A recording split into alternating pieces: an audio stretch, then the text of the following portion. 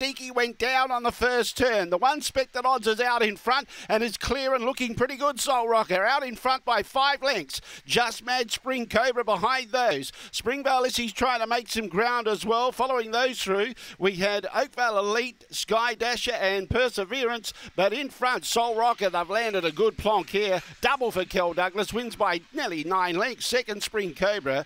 Third was Just Mad in front of Springvale Issy. Behind those, we had Perseverance, Oakvale Elite, and Sky Dasher pulling up quickly, and the one that went down on the first turn was Tandiki, and the time was around 29.82. They got as much as $26 on the fixed, into as low as $6. Was very keen to view the lure, and pounced out of the box.